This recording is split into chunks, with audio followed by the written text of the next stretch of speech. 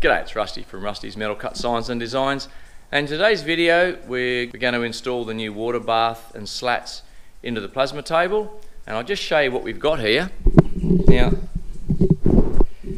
this is the new water bath that I've got. It's 1500 by 1500, it's 100mm sides, and it's made out of 3mm plate. It's just been cut and the sides have been folded. I've still got to weld these edges up. There's 4 edges to weld up.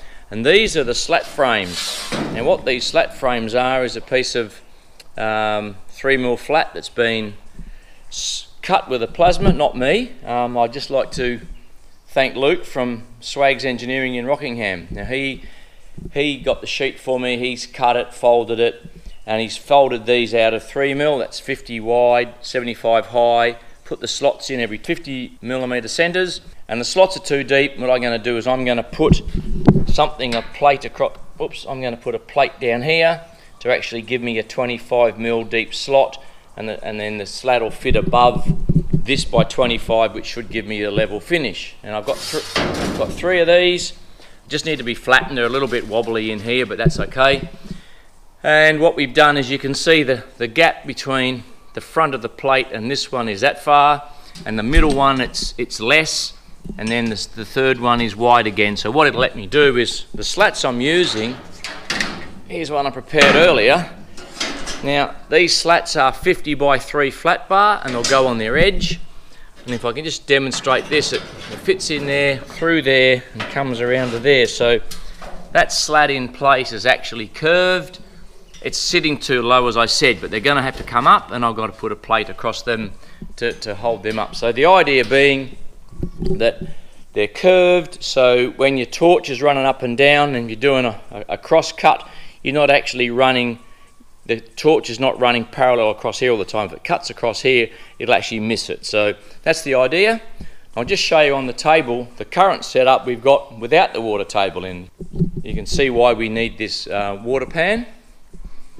So over here on the table, alright, so here's the table. At the moment I've got a 4-inch deep sides here. As you can see, this frame and this bottom frame here is what the water pan will sit on, all the way through here. At the moment I just got some 100 by 100 box to fill up the gap, and just clamped bits of plate on. But as you can see by the mess under here, this is where all the slag and the sparks and fumes and offcuts go. So it makes a hell of a mess in my shed. So by having the water table in here, it'll eliminate all this mess on the floor. Hopefully it'll eliminate a lot of the dust that's in the air as well. So, and one other thing I need to do is install a drain and a valve in the bottom of the water pan so we can drain it out. Now this frame is 1600 internal by 1600. So the pan is only 1500 by 1500, way more than I need, but I wanted to a little bit oversized in case I needed that. So that's the reason we went that size. Now remember from the previous videos, this torch assembly has a cutting area of 1340 is the max I can go on this gantry. So a sheet of steel, standard sheet, is 2400 long, 1200 wide. So I've got more than enough, just getting a little bit of extra room. Alright, so the first thing to do, I think, is to get these slat frames to sit level. So I've got the slat frames here on the welding bench, and as you can see there's a bit of a gap under there. So all I'm going to do is clamp down one side, put a little packer under the middle, and then squeeze the other side down, and we can just slowly bend this to the right shape to get it nice and flat. Now that I've straightened the 3 slat frames, what I've done now is as I said before, I need a 25mm.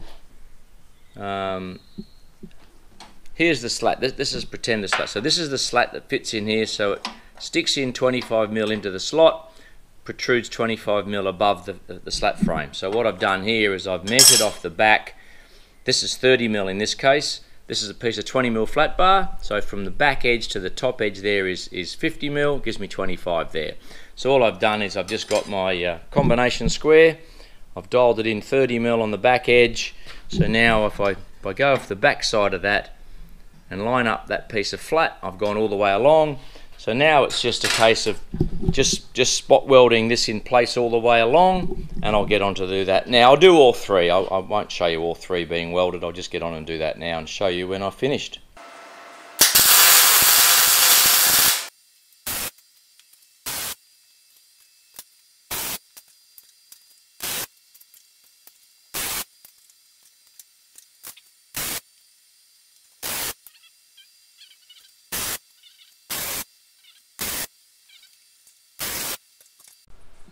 Alright, so now I've welded this piece of 20 by 3 flat bar along the edge of the slat frame.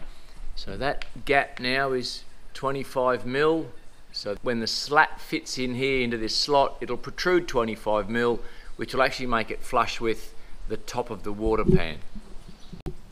So I've just installed the first slat again, and as you can see now, it's sitting in the slot and it's pretty much level with the top of the pan. And now it's just a matter of cutting the rest of the slats and just lining them all up. But I'm not going to put them all in yet. I'll just go and cut them. Then I'll weld the pan, work out where the drain socket's got to go. It's probably going to be down there in that back corner. Just got to work out where the braces are on the tables. Don't put that right in the way. So that'll be the next thing, and I'll just show you after it's welded in, when the socket's in, all the sides are welded, and when we're ready to actually drop it into the table. So that shouldn't take long. Now that all the slats are cut, I need to drill a hole in here, and I'm going to put this inch socket, and I'll weld it in so it's flush at the top, hanging underneath. Now I've just measured that with my vernier, and it says it's 40mm. So into the trusty hole saw kit, and I've got this is 1.5" or 38mm, so it's probably a slightly bit smaller, but that's okay. What I'll do is I'll drill the hole, and I might just machine the outside edge of this. I want to get that galvanizing off anyway to weld it, so I'll drill the hole first and just machine this to fit the hole nicely. So that's the next job.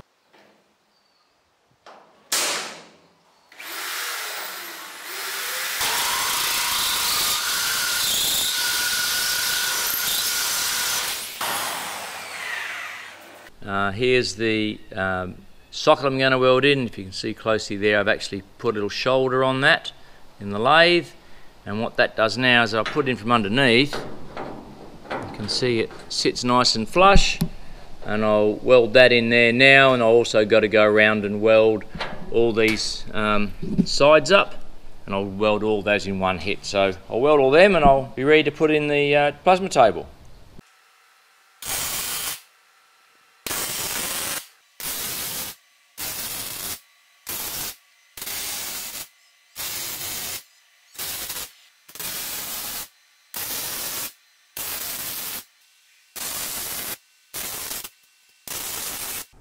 Well, that was rather timely. I was just about to work out how I was going to lift this pan in here, and my mate Reese turned up. So we've dropped it in. Now this tray, as I said before, is 1500 wide.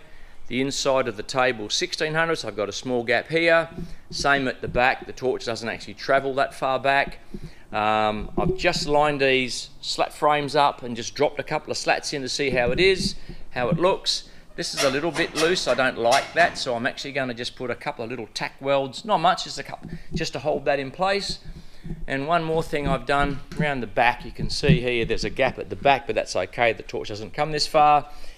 What I've also done is here, I've welded this little tab on with a hole. Now the idea of that is I'm going to run an earth strap from the water table down to this common earth point that I've got. So one cable comes out of the plasma cutter, the other one is my ground clamp that goes onto the piece.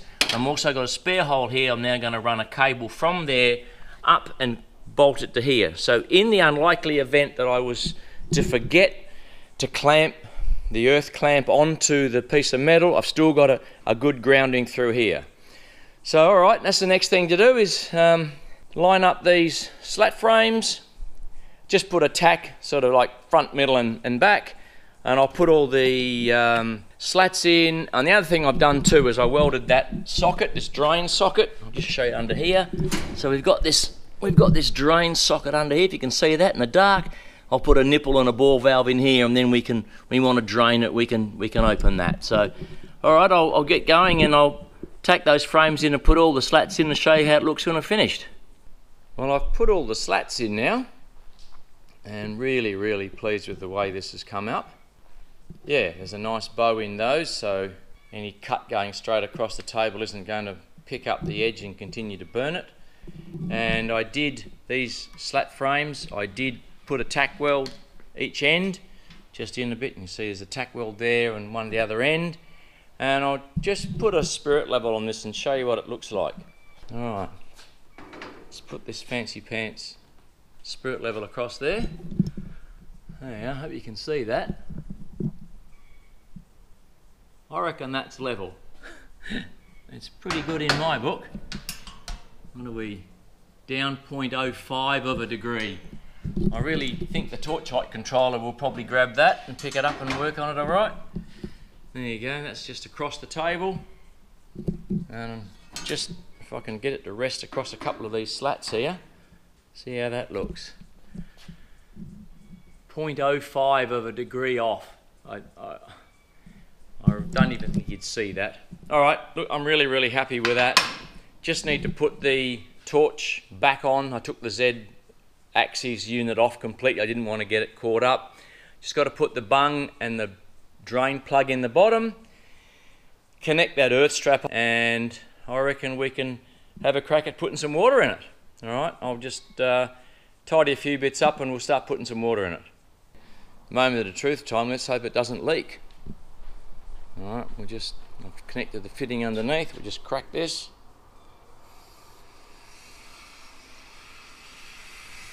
And we'll just put water in the bottom through that bottom drain bung. And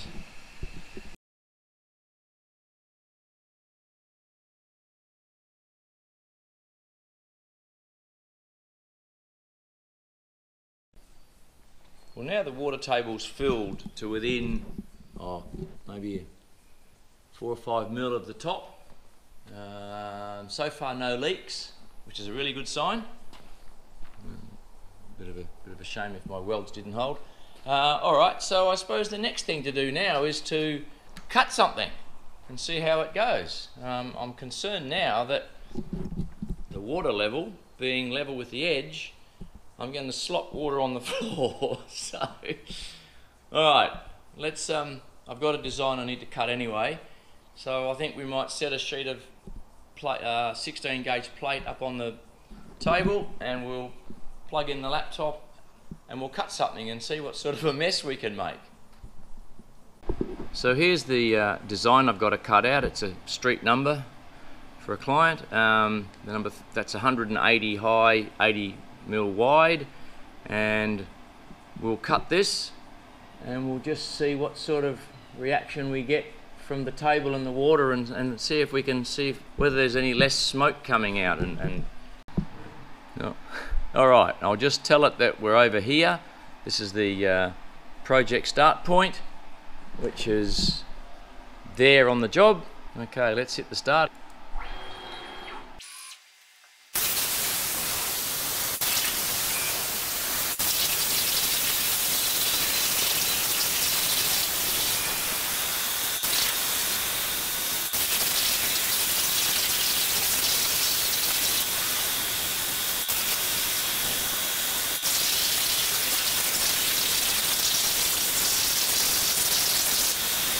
Well, here is that piece. I've just taken it out of the cutter, and just looking at the back, it's still got build up on the back, but that's typical of that of the cut speed and the amps I've got, and it cleans up really easily with a wire brush. So yeah, all in all, they're pretty pleased with the table.